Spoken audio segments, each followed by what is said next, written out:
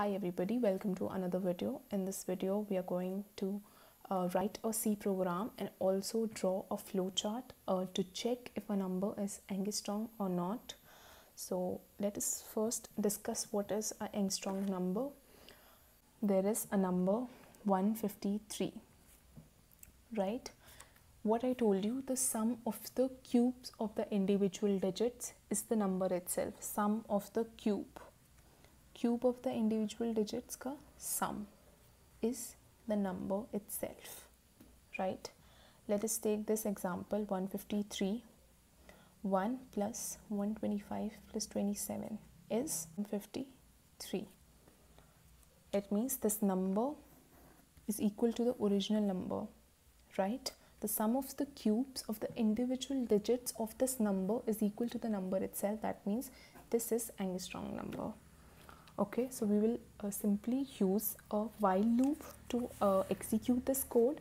So let us straight away jump into drawing the flowchart of this Angstrong logic. So what we will do, we will first start the flowchart. Then we have to assign two variables to first, since we need comparison in this, so we need a temporary variable assigned to the number that the user will input, and we are finding the sum in this code, so we will also assign sum to 0. Then we will input the number, input n. Then what we will do, we'll simply use a while loop. By now you must have understood, if you're watching the previous videos, you must have understood how the while loop works, and these logics must be very simple to you now. Then we will simply apply the operation that we need to do. We need to first find the remainder to extract the digits. What we are doing, we are extracting the digits and we're finding the cube and we are just adding them. So this operator, modulus operator, will extract the digits from the last position, right? That's what we did in the previous code also. Then we will simply find the sum plus we're finding the cube, so rem into rem into rem, right? This is the cube. Then we will just simply divide it, right? We will discuss in the dry run how this logic is working. For now I'm just writing it. This is only if the condition is true, right? After this condition is false, what we do, like we did in palindrome number, we will just compare sum.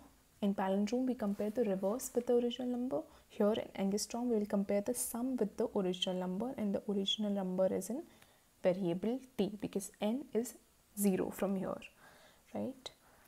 Question mark. If it is true, we'll give the message print Angstrong. Otherwise, it is very important to write true and false in flowchart. Print not Angstrong, right? And then we will stop the code simply. Okay, so this is the flowchart for Angstrong number. I hope you understood. Let us discuss the dry run. By taking the example we took here, we have n is equals to 153 and we store the variable n in temporary variable t, so 153, right? T also has the value 153. Now if n not equals to 0, what is n? N is 153. So and 153 is clearly not equals to 0. That means this condition is true. It will get inside this loop and we will have remainder is equals to 153 divided by 10, modulus 10, sorry. So then rem modulus 10 we have here. So rem will be 3, right? Rem will have value 3 because modulus operator gives the remainder as the output. So rem will be 3 and the sum will be sum is initially 0 they were assigned to 0, so 0 plus 3 into 3 into 3, that will be 27. So sum will be 27, value of sum will be 27, and n will have value 153 by 10, that is 15, right? So REM has value 3, sum has value 27, and n has value 15. So again it will check the condition, 15 not equal to 0, condition true, get inside the loop, will again find REM. Now n is 15, so REM will have value 15 modulus 10, which will be 5. So REM is not 3 anymore, it has value 5. So sum will be sum plus REM ka cube, right? So sum plus 15 into 15 into 15, that is 125. So we will have 152 here, right? So now n will have n 15 by 10, that is we will have 1 here.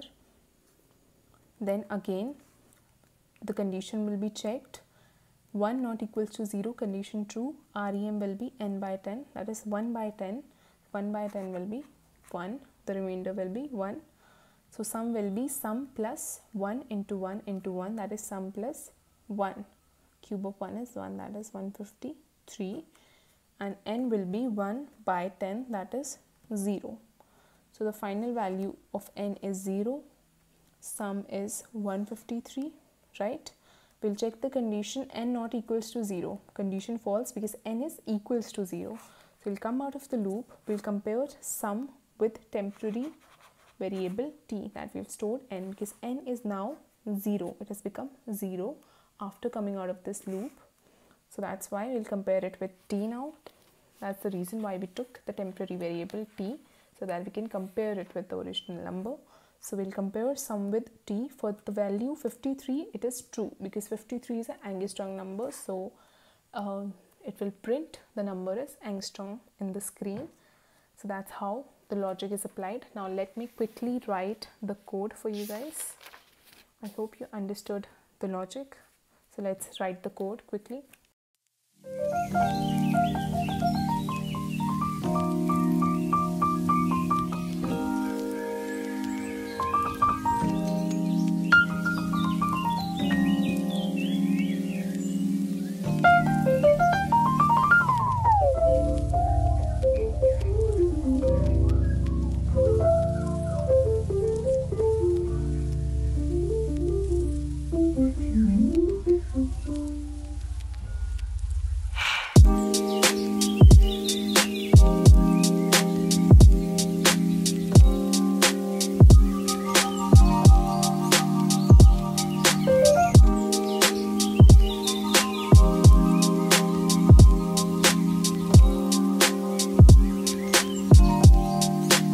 Here is the code for Angstrong number.